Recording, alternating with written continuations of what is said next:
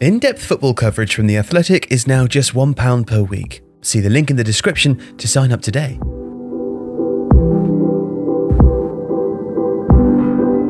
How do you buy a football club? It's about networks, says one financial advisor. If you're a billionaire, you can speak to anyone, anytime.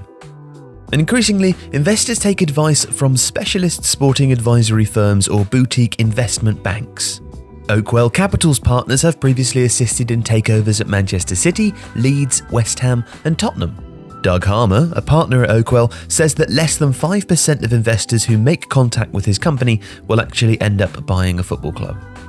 His colleague Andrew Umbers continues, investors are more professional now. They demand that we articulate the media strategy of the league and the commercial strategy of the club to see whether there is underperformance or outperformance relative to income streams.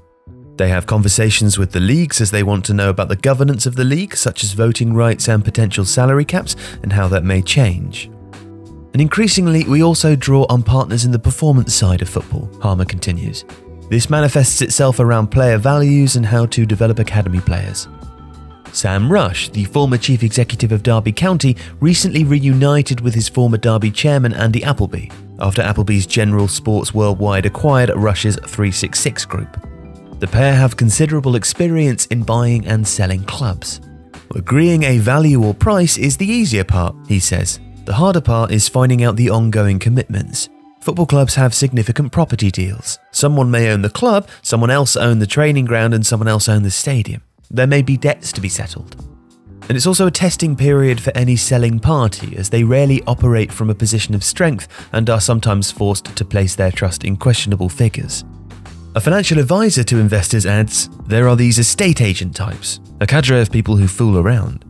They may say to a rich person, are you interested in buying Gillingham, as an example?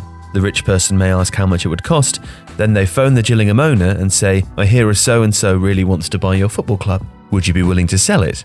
If a deal happens, they get paid a commission on the deal. When a potential investor is actually identified, there are key stages in the process.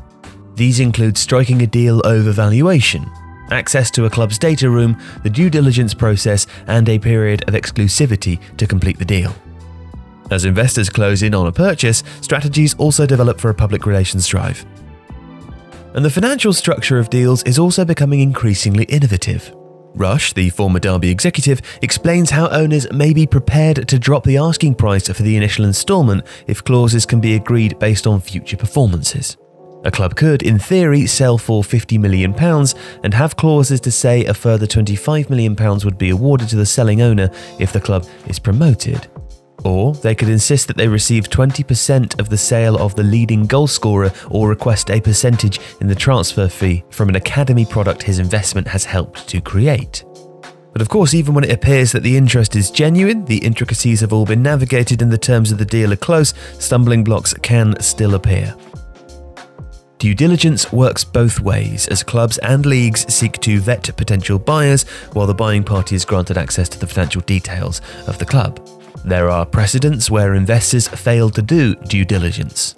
Newcastle owner Mike Ashley famously admitted that he did not do so when buying the club for £134 million from the Hall family in 2007, and subsequently discovered that the club still owed £27 million on transfer deals for players. For those who are more cautious, that brings the chance to study the books. Keith Winus, who was Everton's chief executive between 2004 and 2008, describes the benefits. A data room is a secure computer room within a stadium or a Dropbox-style transfer. It's secured by passwords and you can track who goes in, what they copy, what they download and what they don't. Most clubs on the market create a data room. This includes all playing and staff contracts, all contracts related to services for the club, contracts regarding the ownership of stadiums and training grounds, catering contracts, and all forecasts. It's everything. And this is open to a potential buyer to analyse with advisors and justify the price. A club then has a chance to answer questions. Now, a prospective buyer and their incoming executives will also be required to pass an owners and directors test by the Premier League or Football League. Mark Palmer, a former Wycombe Wanderers executive, says, there are two aspects. The individual director's test, where you need different types of ID, proof of residency, utility bill, passport or driving licence, and then checks on you as to whether you have a criminal record or are barred from corporate ownership. If you are the source of money, you must prove the source of money, if it is clean or hedged. The other aspect is a financial forecast indication. You basically have to do your business model for 2 years on how you structure the club. And there are cases where the Football League will also want to meet personally with potential owners. In some cases, a deal is agreed only for it to fall through at the very final moment. One current owner of a championship club, for example, lowered his bidding for the club simply because the team lost a game, much to the bewilderment of his predecessor. So, it's an imprecise world in which the matching of a club for sale with an investor with the means to buy is only the beginning of the process, and in many cases, just the start of the difficulties. Tifo is delighted to be able to offer full access to The Athletic now for just £1 per week.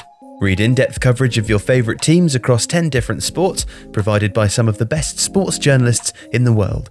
Follow the stories that you care about with closer access and intelligent takes. Whether it's sports news, tactics or finances, you'll find it all on The Athletic, alongside a host of brilliant podcasts dedicated to different teams.